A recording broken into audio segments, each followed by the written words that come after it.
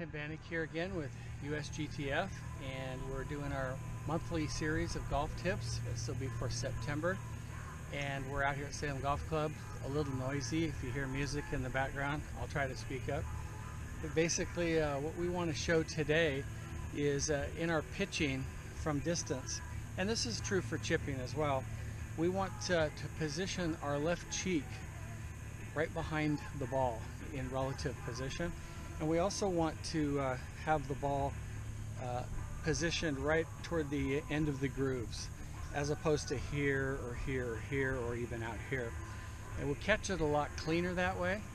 And so those two things. Now last time we talked about the grip in our chipping and pitching. It was palms, hands in the palms, and you can do that if you want to, if you're struggling. But today I'm going to go ahead and use the traditional grip. Thumbs to the sky, pinky on top, soft grip, chin up. So let's incorporate the left cheek at address behind the ball. And then we want the ball to be positioned right here at address, not here or there. So we want the ball off the back foot, chin up, nice soft stance. Cheek right behind the ball.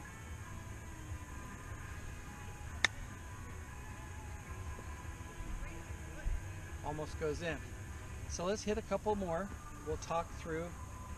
If you're out on the golf course and there's a lot of things going in your head, just remember, chin up.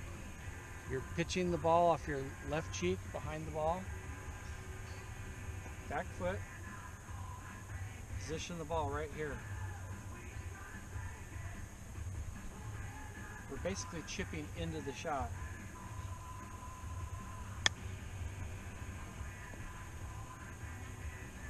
That one almost went in too. What this does is it allows our head to not be too far out in front of the ball or too far back. And it also allows for us to chip into the shot. So we're putting the ball kind of right here and then chipping into it, and it does hit the center of the face. But just when you're positioning, you want to line it up right out here. Let's try one more. We'll talk it through. Chin up, off the back foot, cheek lined up behind the ball. The ball is positioned right here on the end of the grooves. A little bit of lean.